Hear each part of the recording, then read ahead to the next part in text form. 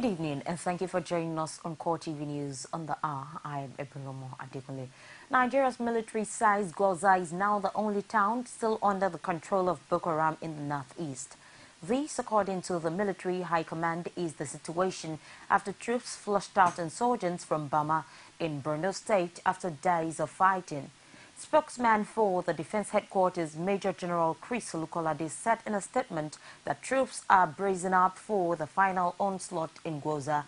He also disclosed that the Nigerian Air Force has stepped up its air bombardment of identified targets in Gwoza and Sambisa Forest, preparatory to other phases of the mission.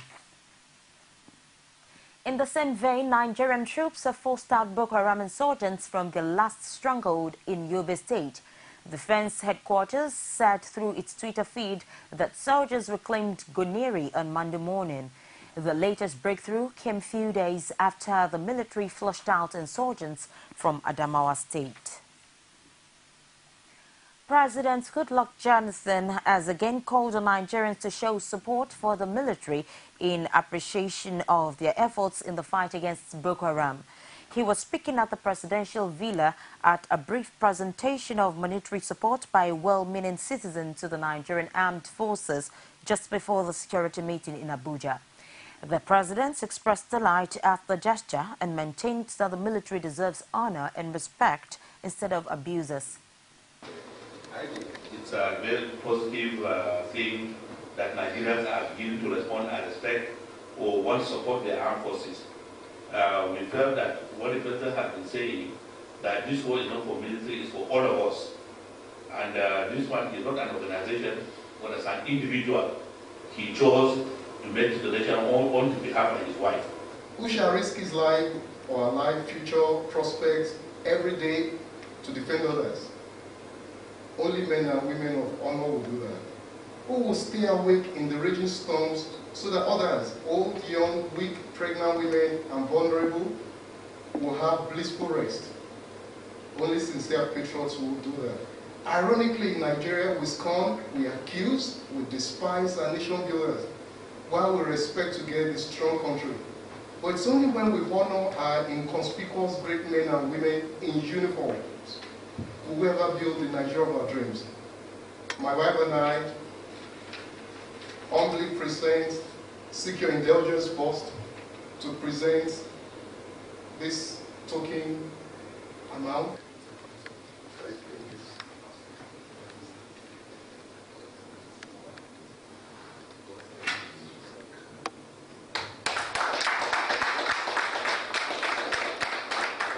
A nation must honor these people.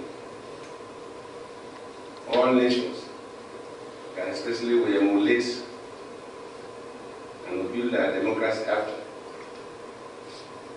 don't insult their military and intelligence services.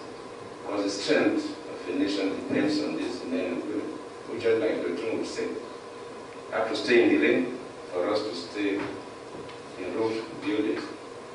They have to stay awake for us to sleep.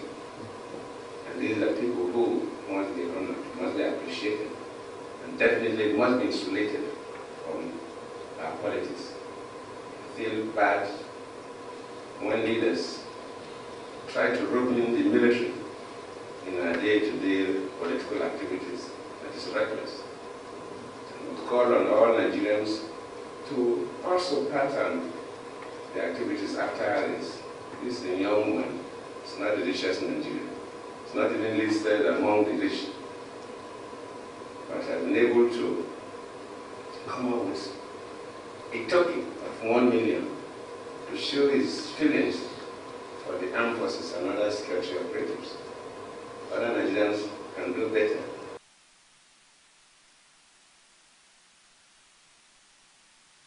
Chiefs of Defense Staff of Nigeria, Chad and Niger have resolved to establish a structure for joint planning to enhance ongoing counter-terrorism operations in the northeast. This is with a view to consolidate on the successes so far achieved, as well as accelerate the tempo of operations.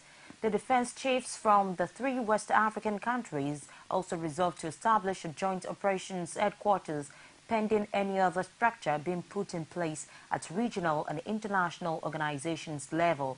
Spokesman for the Defense Headquarters, Major General Chris Olukolade, said in a statement that the modified arrangement is to enhance operational and tactical coordination as well as synchronize command and communication in the field.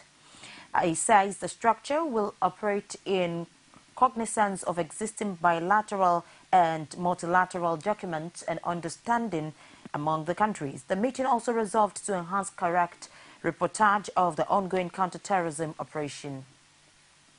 An FCT High Court sitting in Gudu, Abuja, was on Monday thrown into commotion following a failed attempt by operatives of the Economic and Financial Crimes Commission to arrest the former presidential candidate Emmanuel Okereke.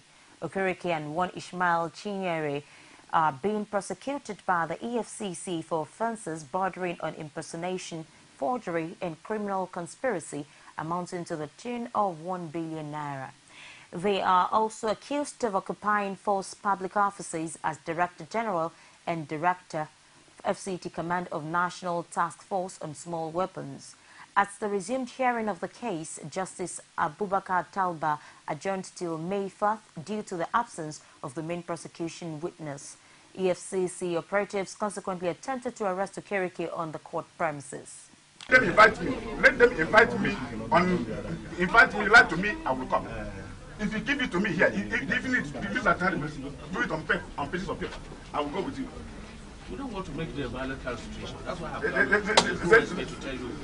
We have an issue. For you, come and let us have your no, there's no issue. If the issue, somebody. All of them will leave. No, all of them somebody only will leave. All of them. That's why I have come personally. So somebody it's between only me and you. Yes, somebody must written a petition. If somebody written a petition, you invite me and say, come and defend this petition. You invite me, say, come and defend the allegation against you. I will come and clear it. You have not been earlier invited? Nobody. I spoke my life. Nobody. This is something very strange. No invitation, no telephone call, no nothing. You can just consider this. If you talk nonsense,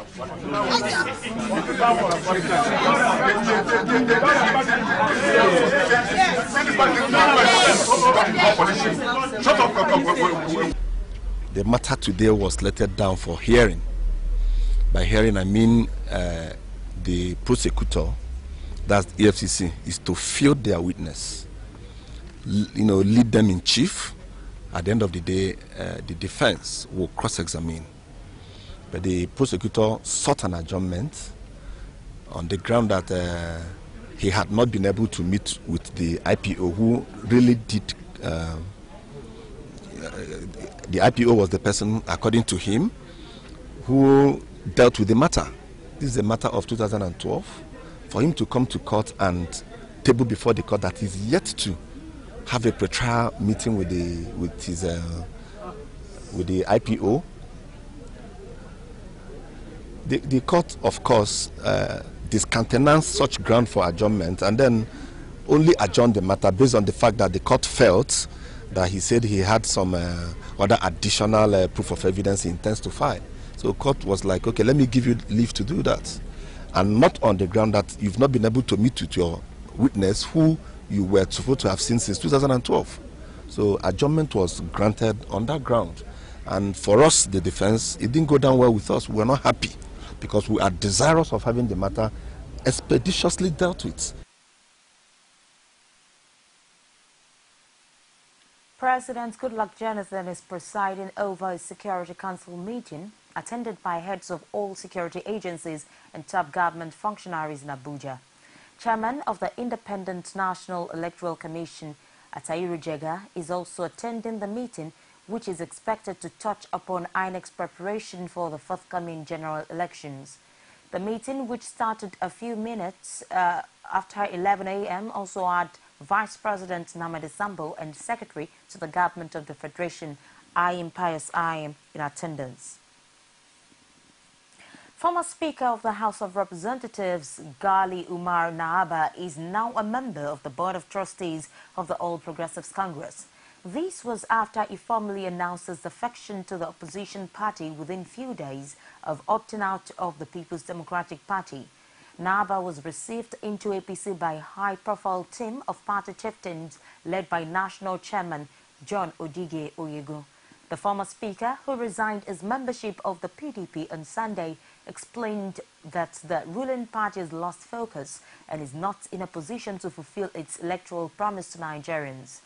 And on its part, the APC chairman said the party was looking forward to receiving more defectors from a party which he insists is in disarray. ECOWAS has now fully deployed its 17-member long-term election observation mission to Nigeria to monitor the rescheduled elections.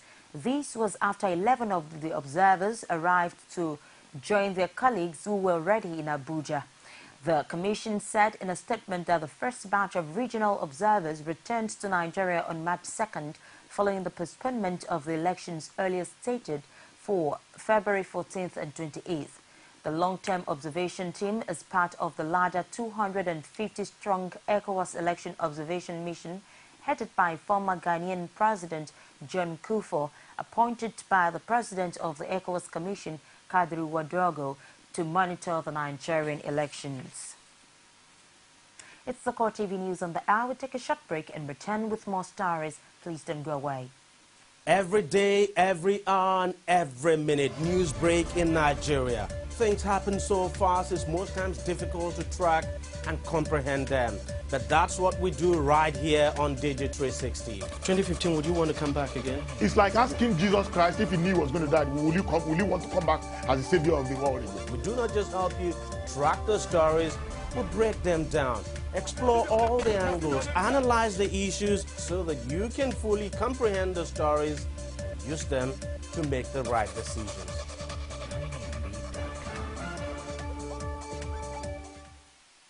Welcome back, and for more information you can reach us on our social media platforms. On Facebook, facebook.com/CoreTV News. Our Twitter handle @CoreTV News NG. And on YouTube, youtube.com/CoreTV, leave a space, then News. The chairman of the Independent National Electoral Commission, Atairu Jega, says the fire that gutted the commission's warehouse at the weekend will not affect the March 28th and April 11th elections. Speaking during a town hall meeting, Jega disclosed that the materials that were affected were those of 2011 and had no connection with the 2015 elections. He maintained that the fire was as a result of a spark from the distribution panel when power was restored to the area. On Saturday night, there was a fire outbreak in our central store here in Abuja. This is a common thing that many people are aware. There was no general electricity, and when they brought back the light, there was a spark in one of the distribution panels. And that distribution panel caught fire, and it was around 11 p.m. at night. But we mobilized and got the support of the fire service, and within a period of 1 hour, the fire was controlled. Some 2011 old stock of electoral materials, primarily handbags for election officials and envelopes, were destroyed. No material relating to the preparations for the 2015 general elections was affected in the fire incidents. And that was why, in order to minimize speculation, we ourselves, Sunday morning, contacted the media and informed them. Nobody knew that this had happened, but we contacted them, notified them, organized a tour where we showed them this is what happened, this is the extent of the damage. It has not affected any preparation for the 2015 general election. And that was the opportunity they had to take photographs. But still, some of them have gone ahead to make sensational reporting out of it. But I can assure you that it was unfortunate that happened. You know, it was contained. Some materials were destroyed, but there were 2011 excess materials that had not been cleared out of the store. Even that, it was minimal, you know, and it therefore has no effect on the 2015 preparations for the election.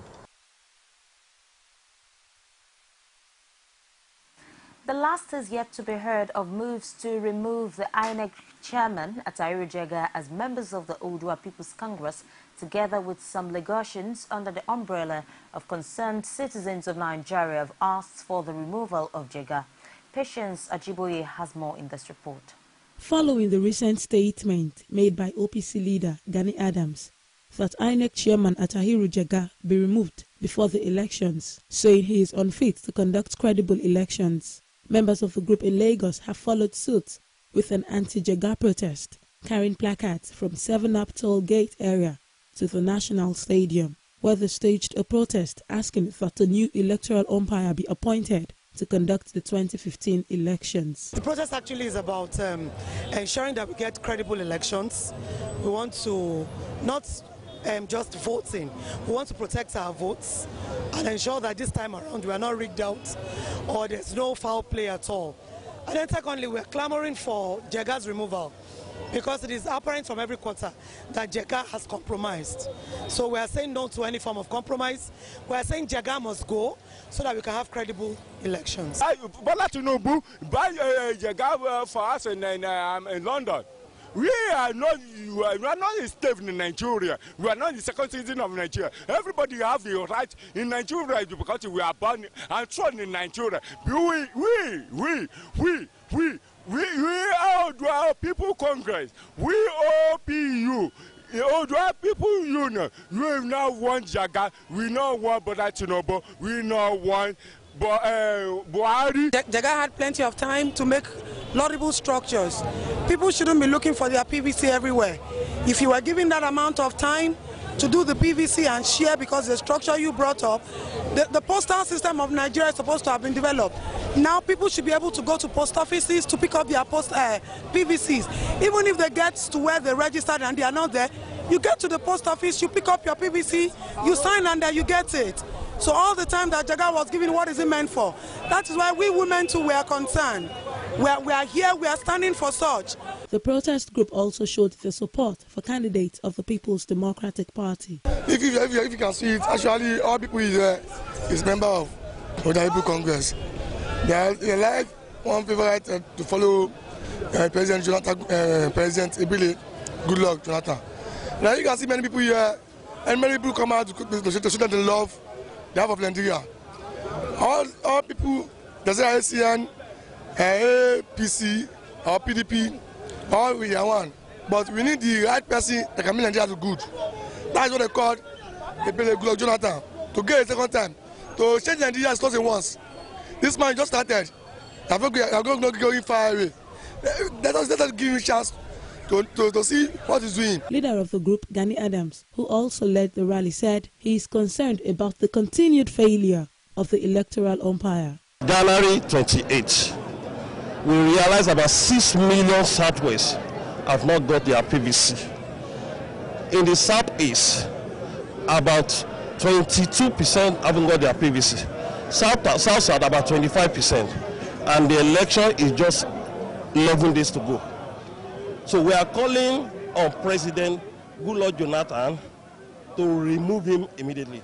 He should proceed to terminal leave on the 24th of this month so that a credible person can organize this election. Meanwhile, road users had their own unfair share of the exercise as the traffic build-up created by the protest went as far as Beggar bus stop, while there were also allegations of destruction of billboards and banners with APC logo or candidates on it. Patience Ajiboye, CoreTV News, Lagos.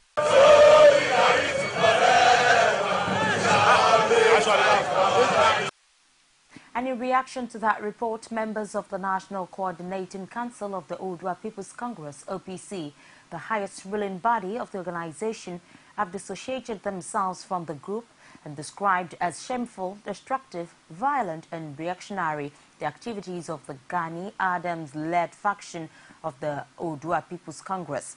They said what was witnessed in Lagos was the highest level of political violence sponsored and funded by certain elements in the Jonathan government, maintaining that Gani Adams is on his own and does not enjoy the support of a large size of their membership spread across the country. The members accused Adams of unleashing terror on innocent citizens, saying it is not a people-oriented advocacy. They asserted that the Yorubas are politically sophisticated people and will simply ignore opportunists like Gani Adams, renouncing him and his activities who are against the larger Yoruba interests.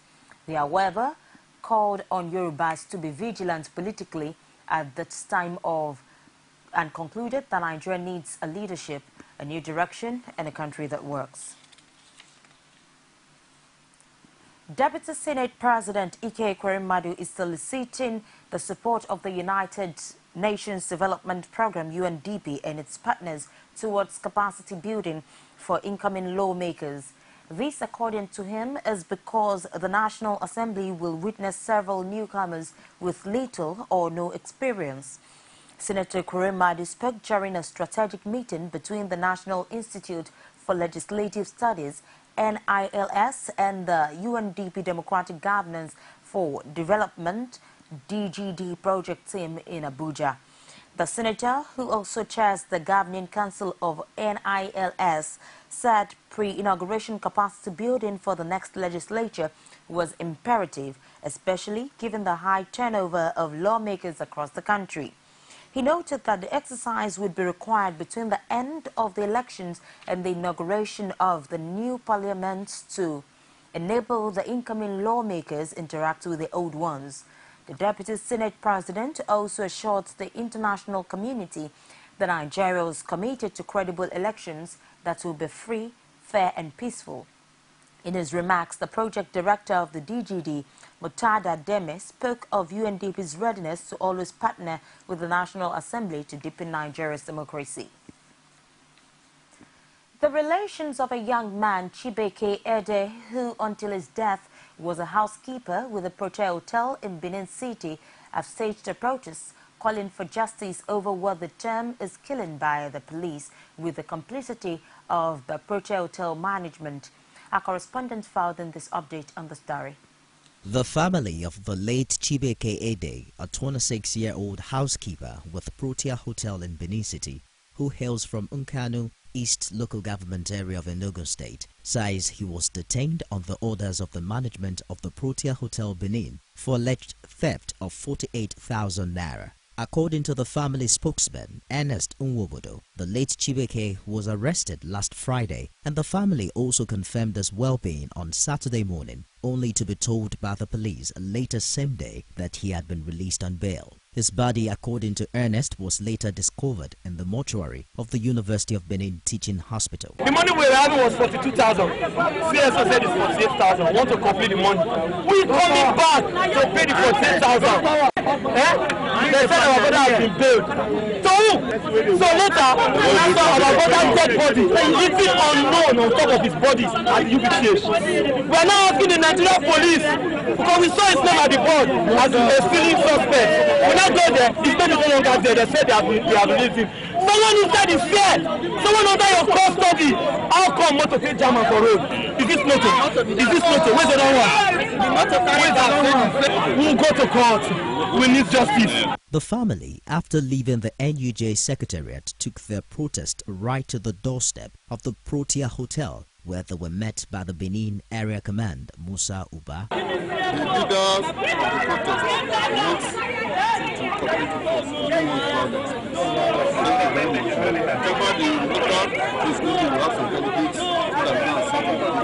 Mother of the deceased, Christiana Ede, called on the state government to help her in bringing her son's murderers to justice. Before my children go back to Arakra, they say my son is not there at the station. They wait, they say they don't already come out. They don't kind of go office for hotel or they wait, no better answer again. I called, they said they didn't see Chibike, my son name there again. Even though when I read that, I see my son name on notice board. Chibike, they told me to go and buy this, 2 toy, number 18, 2 toy and a jig and 2 toilets. I may go and buy food for them. They bring it, come out, I give them food. I didn't say anything. We already boss asked me white polo. Earlier, Olanrewaju Eyindero of the Operation Thunderstorm urged the aggrieved protesters not to take laws into their hands, assuring that the police will investigate and ensure that the culprits do not go scot-free.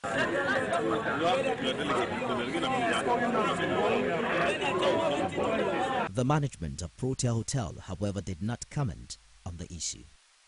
Quite sad a story, and that is where we would wrap up this news on the hour for this time. Join us again top of the hour for more. Many thanks for watching. I am Ebolomo Adekunle.